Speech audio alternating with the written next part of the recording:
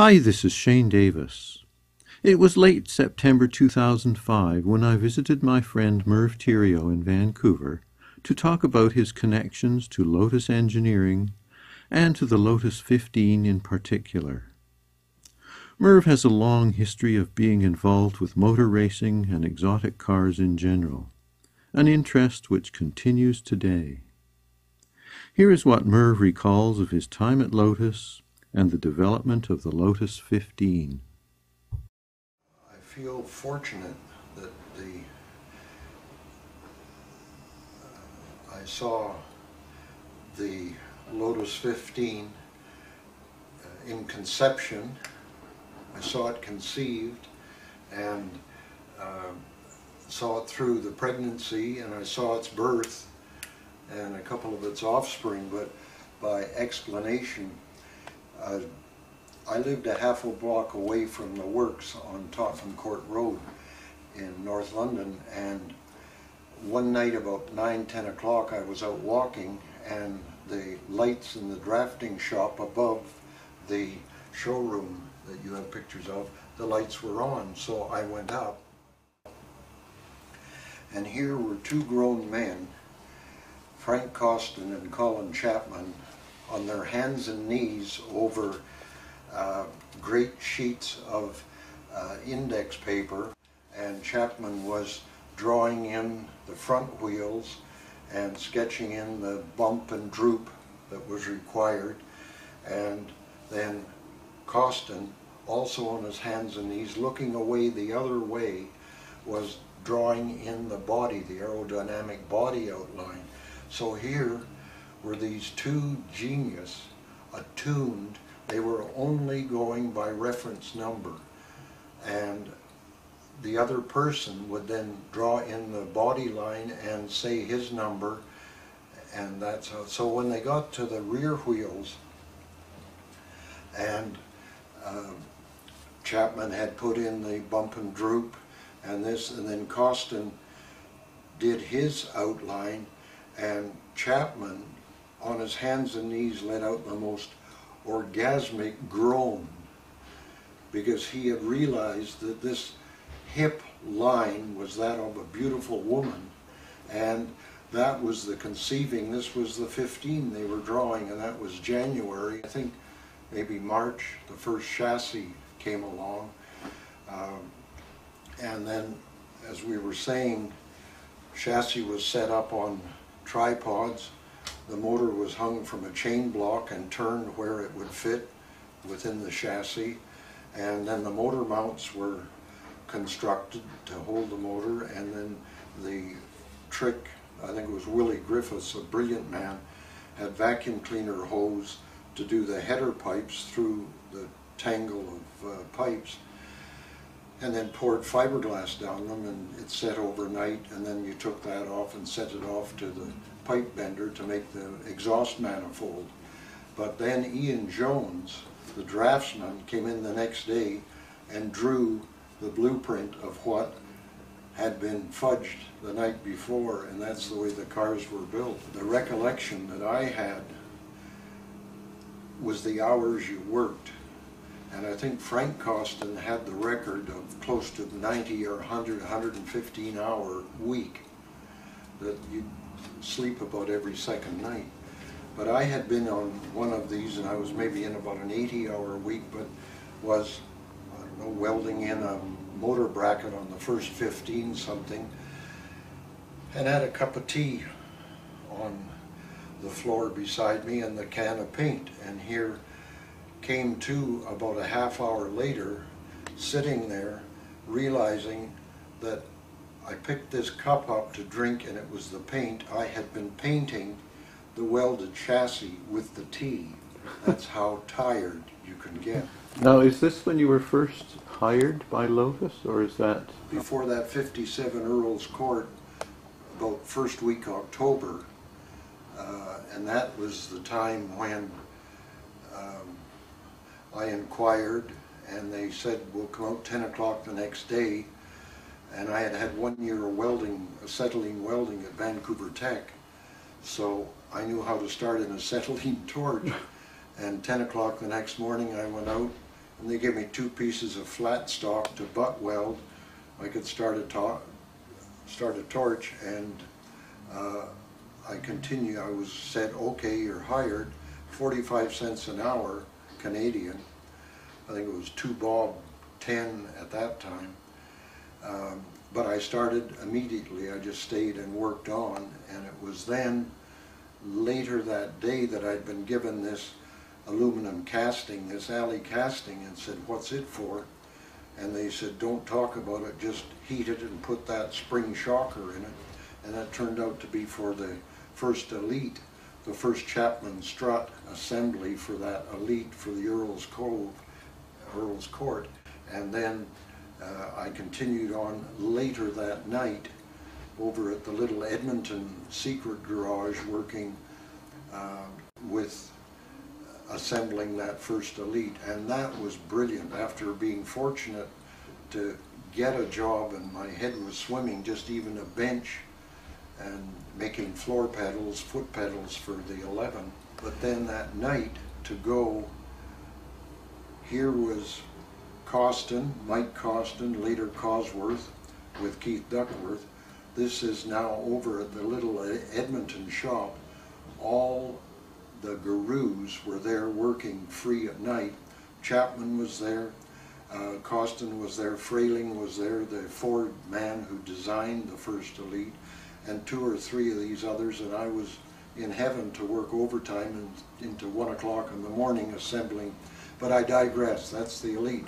Back to the 15, and after the body panels came, and this again was about, it had to be ready for a race that day or the next day, and the 2 left standing were Willie Griffiths and I on this first 15, and body panels were on, and we bolted the wheels on. Willie put some gas in it, and he said, do you want to have a go? And I said, wow. So here's a brand new car, the motor hadn't been started. I don't know that it had seat belts. We certainly didn't have helmets.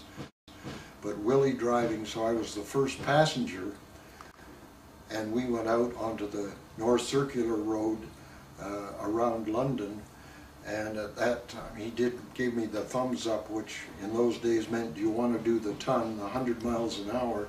And of course, yes, yes. As I said, I don't think the car was an hour and a half on its wheels. And down and round we went and came back. But it had to go to a race, and the story there was seemed to be a typical Chapman con job, but I believe a Belgian cloth merchant, a Pierre Burcham, put up the money before getting the car, said, I want something. Chapman said they'll build it. So Chapman raced that car at least 2 British races. Now Bill Coulson will have the record of the first entries of 15s in Britain, but that broke a couple of times. I recall Allison had taken it out, Cliff Allison, God rest his soul, and he came in, and it was about a 2-inch square 22 gauge vertical post between the lower front suspension and the upper front suspension, and that was why Chapman painted all his chassis that light green, because when metal broke you would see the black strip of the metal breaking, and the 22 gauge had broke, so it was my job to cut that out and put in a much heavier substantial piece, 20 gauge. So that's how Chapman built his cars. But Pierre Burcham, in my mind, got that car about June or July after it had been well tested, and the chassis 2 and chassis 3 would be a much more experienced chassis, but the customer having be more developed, would it? But the first race I was on and was with 15s, and that was June the 8th, 1959, 58, and that was the Rouen in Rouen, France. But here's Allison's old London bus that was maybe 30 feet long. Inside the bus was two 15s, no room for their bonnets, so they were tied on the roof of the London bus. We were going up a hill in France, and nature called, and Willie had to get out and relieve himself. So I nipped up the hillside and have this photo somewhere of the London bus, bonnets on top, Willie leaning vertically with the bus at about a 20-degree slope on the road, and Willie relieving himself. But the people racing in those days, talk about the golden age of racing. The drivers of the bus were Graham Hill, Cliff Allison. I never drove the bus. It was myself and Willie, and I think John, I've forgotten his last name, but there was about 5 folk left the works with the 2 cars. We prepared the cars still on the Dover ferry. We were still assembling stuff, and then slept somewhere, but then drove on into Rouen. And I looked up this year, I believe Graham Hill on that race, June the 8th, 58, 2 Mark 15s entered. Graham Hill came second. Cliff Allison, I believe, left the circuit. That was the only 15s I worked on prior to the June Le Mans, where, and now this really gets interesting, you have some photos there of the M-A-Y-E-T French garage where Chapman, out of the way, did the work on his cars. But Pete Lovely and Jay Chamberlain, car 35, and I was the mechanic. And I reminded Pete this year, the middle of the night, they had an inflated tonneau, like an inflated bed, to get some aerodynamics, and I was sent out about 3 in the morning to knock on all the tailors and dry goods stores and get a 3-foot zipper that we could zip and divide this tonneau that the driver could get in. But that all worked and we got it. But, and if I find it, I purchased a newspaper after practice on the Friday, and the headline is Allison Dumont, Allison the World, because Cliff Allison had the 2-liter FPF Mark 15, and he set the lap record that day. And this was the newspaper, Allison Dumont. He has set the record. But what wasn't known was, as he came in on his worn down lap, the little cork gasket around the radiator split, and it peed all the water out of the FPF 2-liter engine, and the engine fried. And about 200 feet in his coming into the pits, and everybody is running out to meet him. Congratulations, you've set the record. And Cliff is waving his fist, we've done it, and he's giving you the signal that he needs pushing. So everybody runs and crowds around him and pushes him in. And then we're told that the only 2-liter engine in existence, or it might have been one back in England, had fried. The man that had set the record and got the newspaper headlines. As a result, Porsche took their engines apart that night and reworked them tighter, and I think the records will show only they overstressed them, and only about half the Porsches finished the race. Ferrari won it, Hill Jean de Bien. But Porsche, in the thinking that they had to beat Lotus, did not know the Lotus car was not operational. And so that was Cliff Allison. Well, car 35 was the one I worked on, and I think Cliff was car 36. How many 15s were at the 58? I don't remember. Were there 3 max. Oh, 3 max. 3 max. Okay. And Innes Ireland and Graham Hill had one. And I remember the change when Hill came in or the other driver with Innes if it wasn't Hill.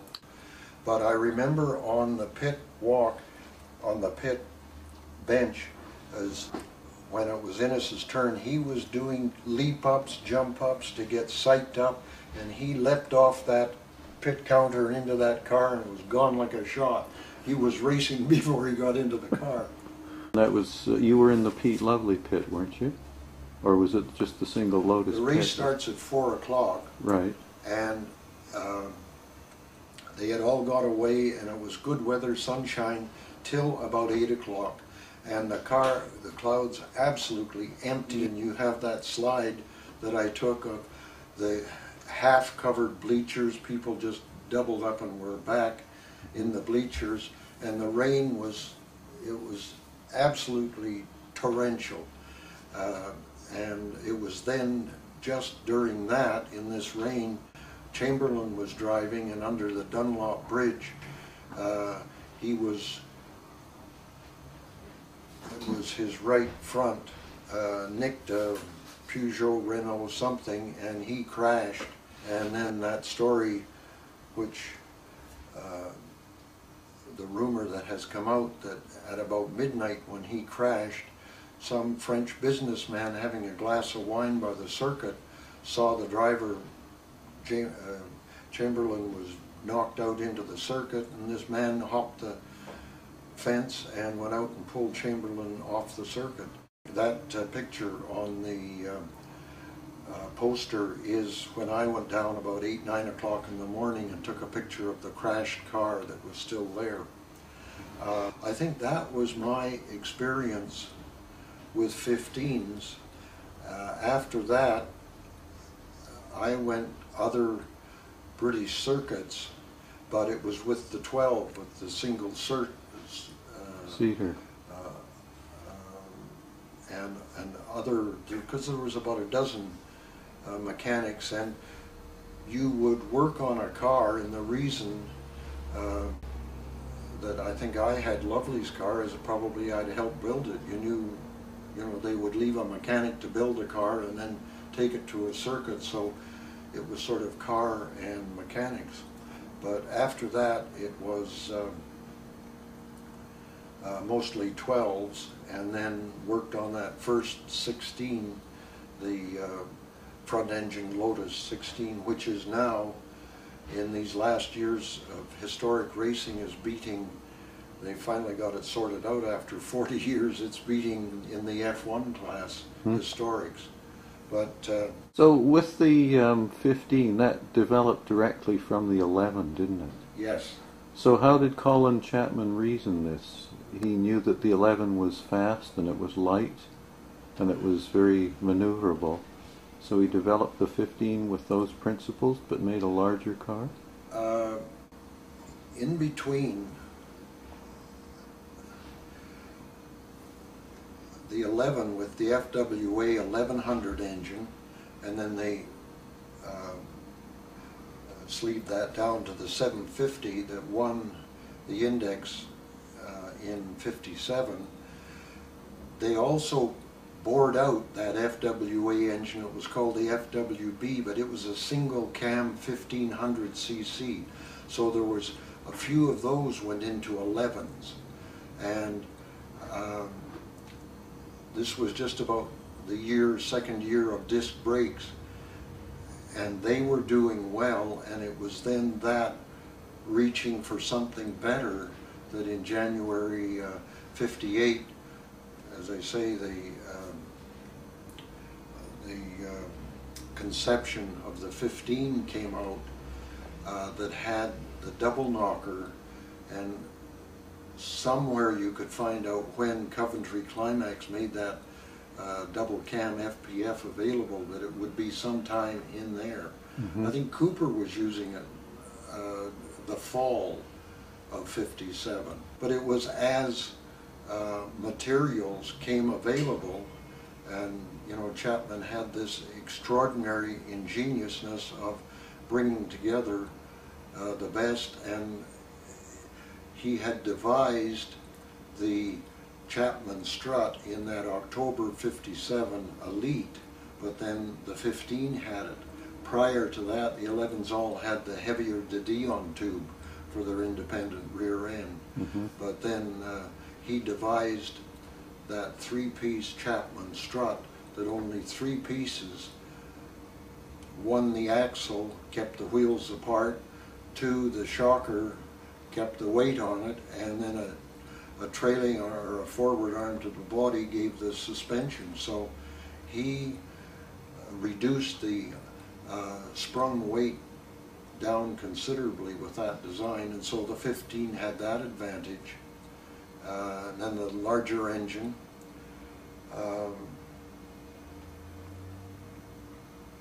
And the engine in that was cantered, I think, at about 7 degrees something.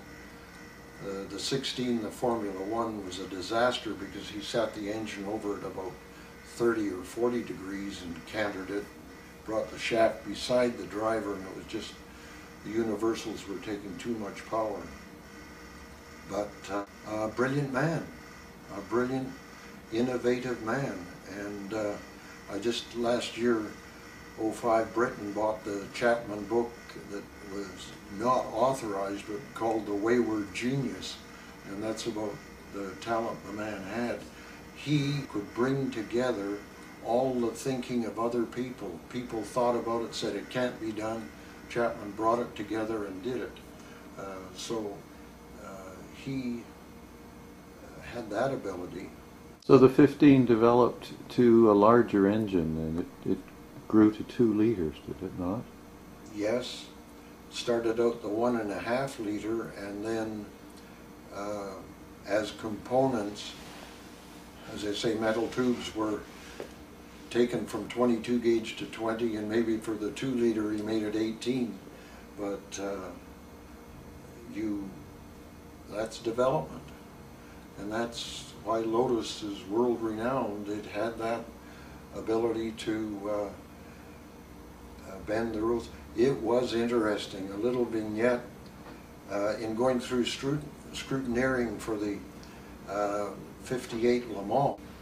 The scrutineers, the French scrutineers, got required that all the Lotus cars entered had to be in one spot at one time, and all had to have tops. Because the previous year, and I'm sure you know the story, all the Lotus cars you only had time to make one top. So he put the cars in one at a time, put the top on it, put the car in the garage, ran back with the top, put it on the next car, and that was in 57. And those are the Dodges. The man was another thing with Lotus 12, the single-seater. I think it was Aintree. The cars were numbered 15 and 16, and Hill was driving one and Allison was driving the other one. But when we went out for practice, took it up from Hornsey to Aintree, only one car was built. And so the rest of them were working furiously to build the second car, but one car went out, practiced, Allison in it, mechanics all crowded around. One guy peeled off the 5, stick 'em on thing, put on a 6, and we fueled it, and the other driver went out in the second car, which was still being built at the factory. So both cars on Saturday practice had qualifying times.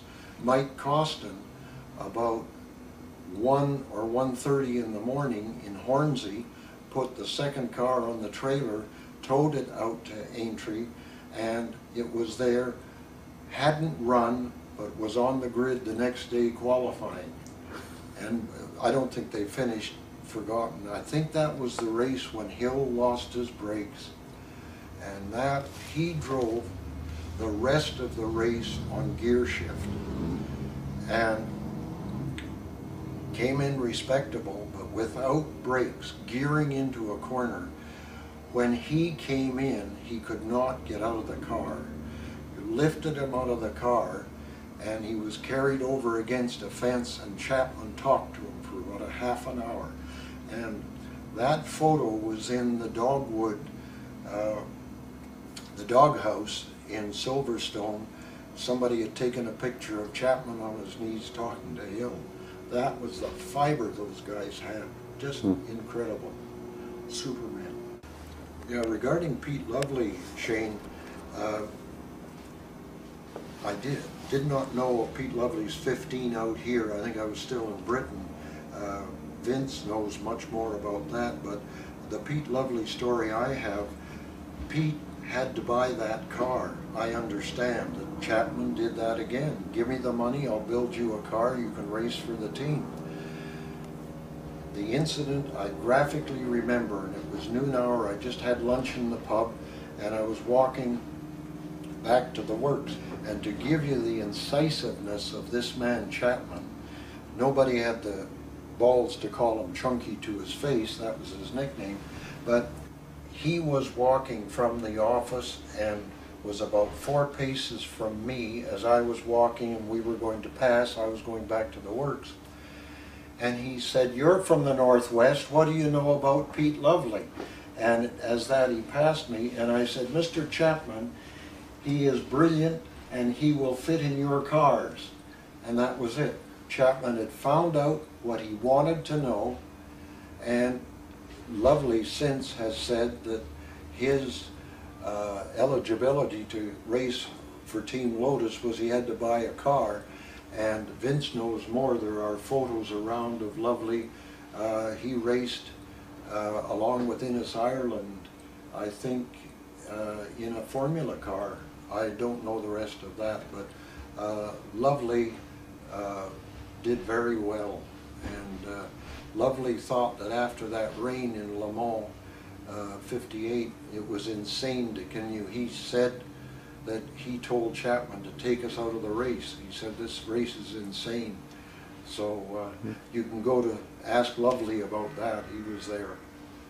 But that's my stories about Peter. Thoroughly enjoyed Vince suggesting we go down to that fabulous 50s in Los Angeles last December. That was brilliant. That was when Lovely was inducted into the fabulous 50s. So that's my story about Lovely. Perhaps a few facts about the Lotus 15 are in order. The 15 was built from 1958 to 1960. 27 cars were constructed, with the first ones carrying the 1.5-liter motors, and the later ones the 2-liter motors, and then the 2.5-liter motors. The 15 had a space frame chassis with independent front suspension, utilizing wishbones and coil springs. Coil springs were also utilized at the rear with Chapman struts. The overall length was 11 foot 5 inches with a wheelbase of 7 foot 4 inches. With its aluminum body, it was very light. Several cars carried different motors, but the factory motors were Coventry Climax. It was the last of the front-engined Lotus sports cars built by Colin Chapman. Factory drivers such as Graham Hill and Cliff Allison drove their 15s with great style. The Lotus 15 was indeed very fast and very maneuverable. Here we see Cliff Allison in his Lotus 15 during the 1958 British Empire Trophy race at Oulton Park. Several Lotus 15s were exported to the west coast of North America. Jay Chamberlain is seen here at speed. When the Westwood Circuit opened in British Columbia in July of 1959, it was a great day for the Lotus 15. Pete Lovely won the main event in number 125. Through the years, other drivers such as Pat Piggott, Lou Florence, and Ralph Ormsby raced 15s at Westwood. They were always exciting to watch. There has always been the need with race drivers to go even faster. Some Lotus 15s had bigger, more powerful motors installed, such as this Lotus Buick. In recent years, with the popularity of vintage racing, 15s are campaigned in many countries of the world. Of course, development has improved the reliability of the Lotus 15 and also improved the speed. In 2002, I was fortunate enough to attend the Goodwood Revival in England. Here we see car number 31 in the paddock before it takes to the track.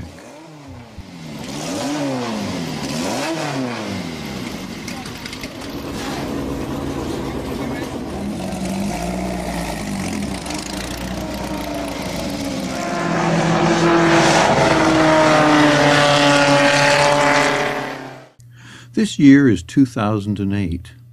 That is 50 years since the inception of the Lotus 15. I asked Merv Therriault how his days at Lotus had affected his life. Here is what he said. I think that ability to stay on one's feet and work when dog-tired, and it was just when I then started the business, I had an apprenticeship with how to live without sleep. Thank you. 2008 marks the 50th year of the birth of the Lotus 15. Celebrations of this remarkable event are well in order. Many thanks to Merv Therriault for sharing his memories and experiences of working at Lotus Engineering.